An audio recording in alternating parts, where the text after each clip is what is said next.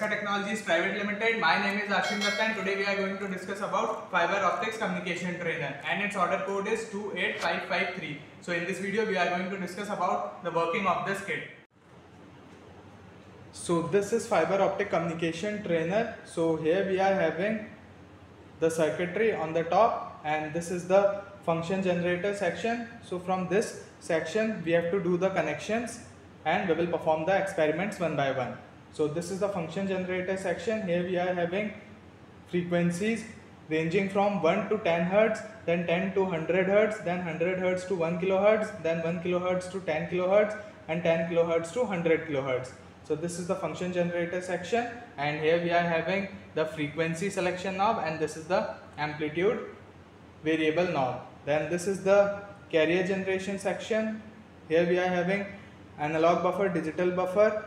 This is error bit adder, this is PIBS generator, this is amplitude modulation section, this is PWM, PPM modulator section, this is FM modulator section, this is FM demodulator section, this is PWM, PPM demodulator section, this is AM demodulator section, this is the filter section and this is the BER counter section and this is PC to PC communication block. Then this is the amplifier section, then this is the intensity control section, then this is the audio in and speaker output section and this is the optical fiber connection ports. These are the transmitters and these two are the receiver ports. So here we are having 660 nm transmitter and this is the 950 nm transmitter port and these are the two receivers.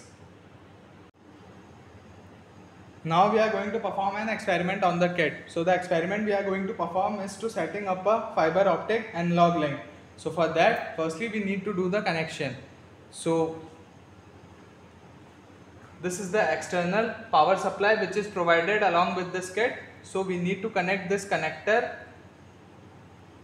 at this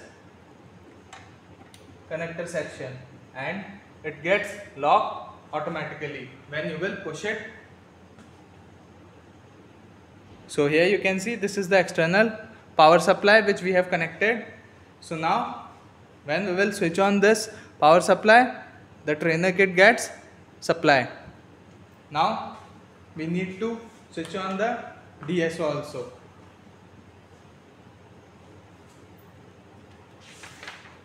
So firstly we need to do the connections that is mentioned in the manual.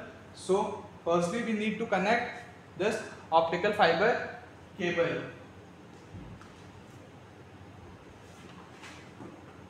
So we will connect the optical fiber cable here. So firstly you need to rotate it in anti-clockwise direction. So we are connecting it at SFH 756V. So we will connect it here. So you need to push it and then you need to slowly rotate it in clockwise direction so that it gets locked. Like this you need to connect. So this is the transmitter one and now we need to connect it at the receiver one. So this is the 1 meter optical fiber cable which I am using here.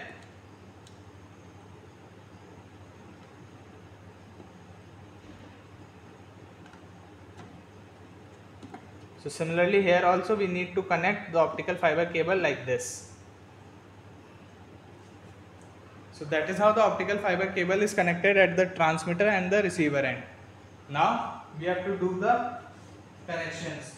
So firstly we need to keep the intensity knob at fully anti-clockwise direction, that is the intensity should be minimum initially. And now we need to connect the power supply which we have connected and now we need to change the jumper position. So we will go to the function generator section and here we will choose the range of 100 Hz to 1 kHz. So we need to put the jumper at 100 Hz to 1 kHz. And now we will keep the frequency knob at minimum and the level knob at minimum. And now we will connect the sine output from the function generator section to the input of analog buffer, and we will connect the output of analog buffer to the input of transmitter section, and we need to connect the other end of detector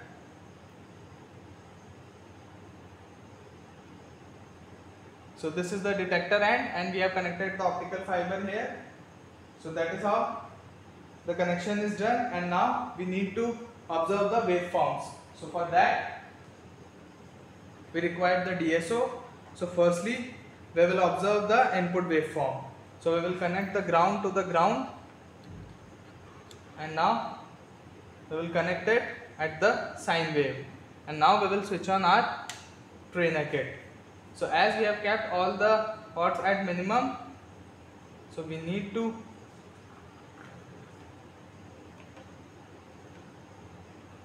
here we are using channel 1. So here you can see I need to set the frequency at 1 kHz.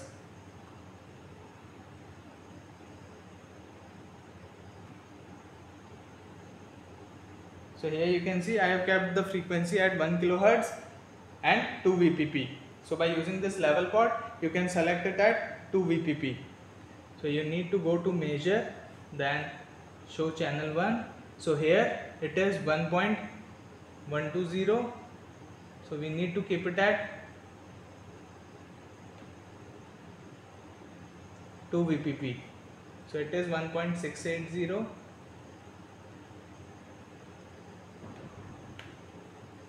So now it is approximately 2 VPP.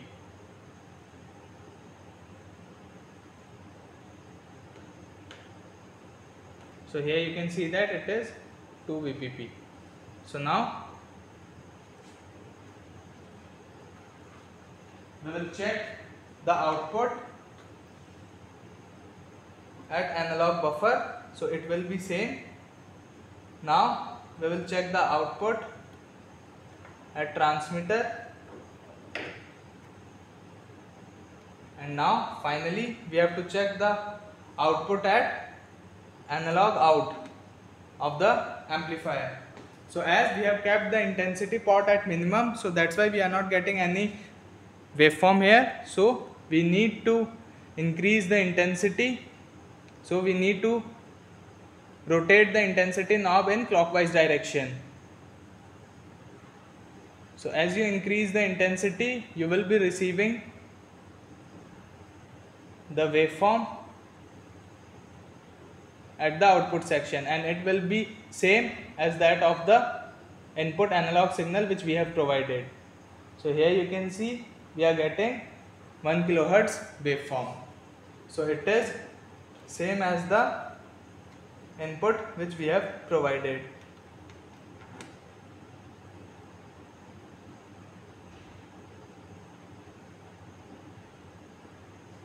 So that is how you can perform this experiment 1.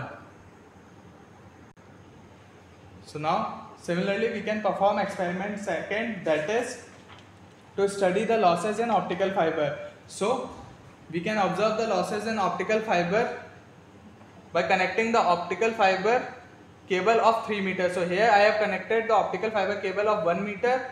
So we can keep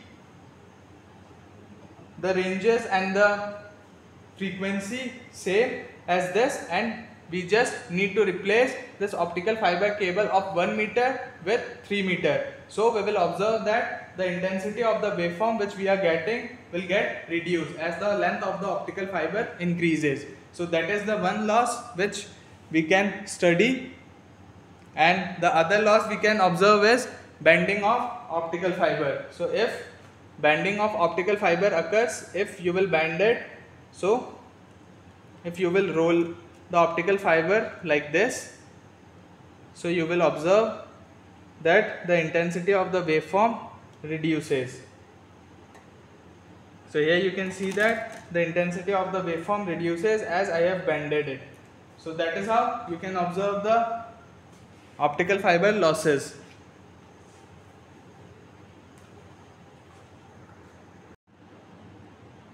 Now we are going to perform another experiment, that is to study frequency modulation and demodulation using fiber optic link. So for that, firstly we need to do the connection.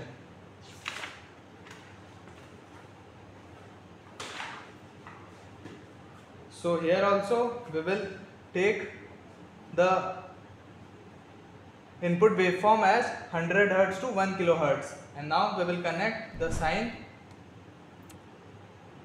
input to the frequency modulator input section, and now we will connect the frequency modulation output at analog buffer. The analog buffer output will be connected to the transmitter, and the analog output from the amplifier will be connected to the FM demodulator, and the demodulator output will be connected to the low pass filter. You can connect any of the filter like filter 1 or filter 2. Both are the low pass filters, and now we will switch on the trainer kit and we will connect the DSO. So firstly we will observe the input waveform. So we will be getting these waveforms at the output. So this is the input waveform. So firstly we will check this one, then one by one we will check all the waveforms. So firstly check the input waveform of 1 kHz. So this is our input waveform of 1 kHz. Then we will check the frequency modulator output. So we will check the frequency modulator output at the FM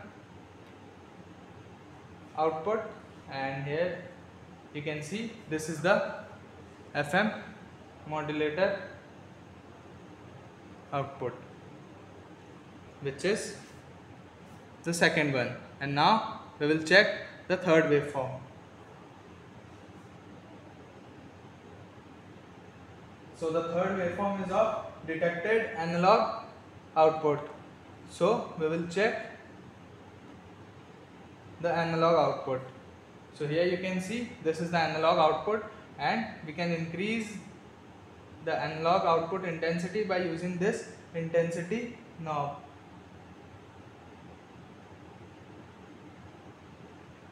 And now we will check the frequency demodulated output. So we will check the frequency demodulated output at the demodulated section. So this is the fourth waveform which we can observe, and now the last waveform is frequency modulated demodulated output. So this is the filtered output. So this is same as the input which we have provided. So here you can see this is the 1 kHz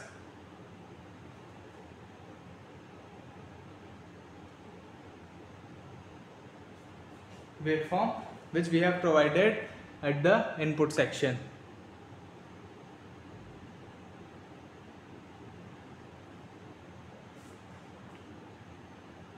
So it is same as the input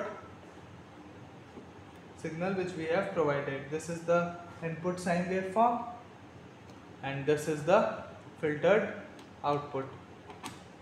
So that is how you can perform this frequency modulation and demodulation experiment using the optical fiber communication. So similarly we can perform the other experiments of modulation and demodulation. So here we are having PWM and PPM modulation. So for that we need to just change the connections from FM modulator and demodulator section to PWM modulator and PWM demodulator section, and in the manual the waveforms are given, so you can cross verify the waveform from the manual.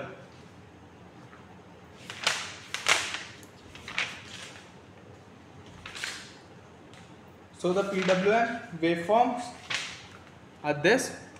So as in the frequency modulation which we have performed, this is the input signal, then this is the pulse width modulation output, and similarly you can check all the waveforms, the buffer output, the detected signal, and then PWM demodulated output, and at last we will be getting the same filter output as we have given the input.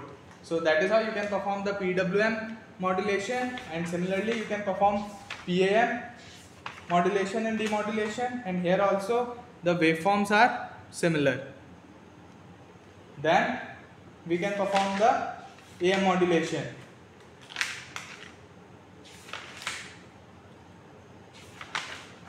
So for that also you can observe the waveform as it is given in the manual. So this is the signal input, this is carrier input, this is amplitude modulator output, and this is the amplitude demodulated output.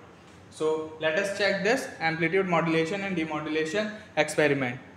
So the connections are given in the manual. We have to do the connection as per the instructions given in the manual. Now we are going to perform another experiment, that is to study amplitude modulation and demodulation using fiber optic cable. So for that, firstly we need to do the connection. So firstly we will connect the sine input to the signal input of amplitude modulation, and we need to check the jumper position. So the jumper position is defined in the manual also, and in the block diagram also the position of jumpers are given. So we need to check the jumper position before doing the connection. Then we need to connect the carrier input to the carrier output, and here we are using the carrier frequency of 50 kHz. And now we will connect the AM modulated output to the analog buffer, and we will connect the analog buffer output to the transmitter input, and we will connect the analog out to the AM demodulated. So now we have done the connection, and now we will switch on the trainer kit, and we will connect the ground to the ground, and we will firstly check the sine waveform. So it is of 1 kHz. Here you can see that. Now we will check the carrier waveform, which is of 50 kHz. So here you can see that this is the carrier waveform of 50 kHz. Now we will check the amplitude modulated waveform. So here you can see that this is the AM modulated waveform, and now we will check the detected waveform. So here also in the manual the signals are given. So this is the input signal which we have checked, this is the carrier waveform, and this is the amplitude modulated output we have checked, and now we will check the amplitude demodulated output, which is same as the input. So now we will check the amplitude demodulated waveform.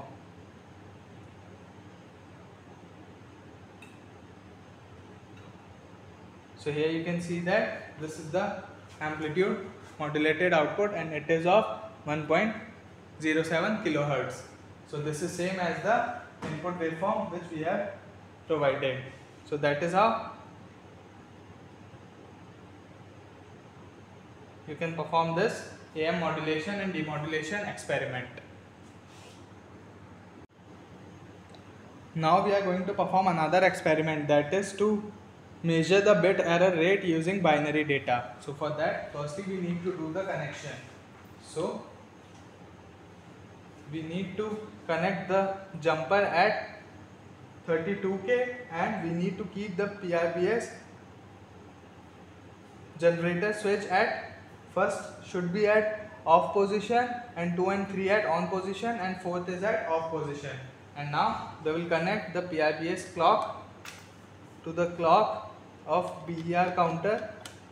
Then we will connect the PRBS data to the BR counter data, and we will connect this PRBS data to input of error bit adder, and we will connect the output to the receiver data.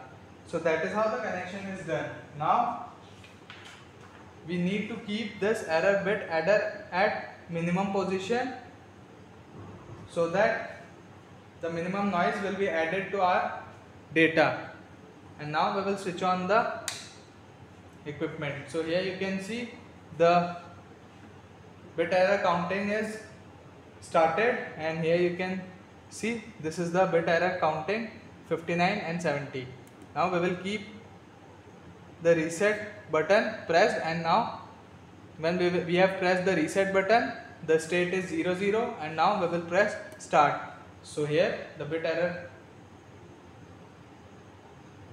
counter starts counting, and here you can see as we have kept the error bit adder at minimum position, we are getting the less noise and less error in the BR counter. If we will keep it at maximum position, we will get the difference in the values.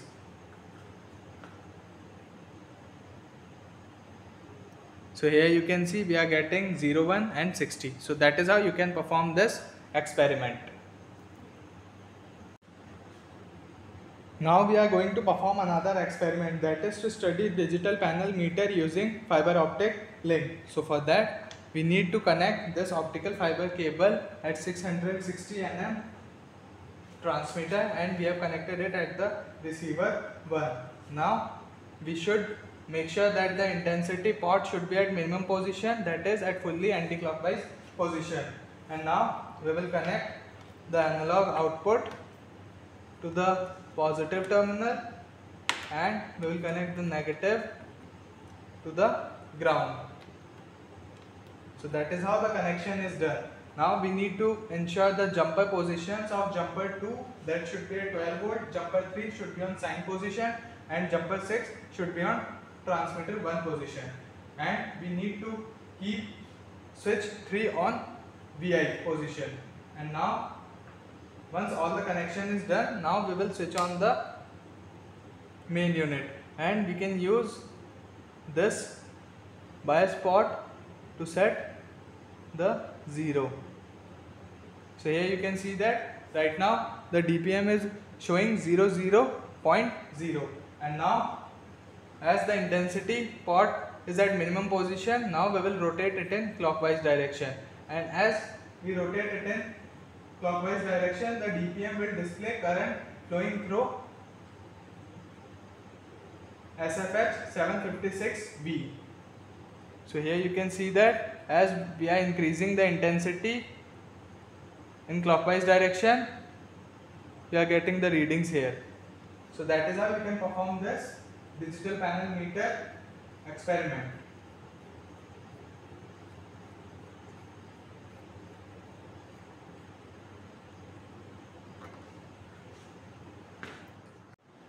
So that's all the demonstration from my side. If you have any query regarding this kit, you can contact the Tesca Global website. You can find the link in the description. For more information, go through the manual. Thank you for watching this video. If you like this video, like, share and subscribe to our channel.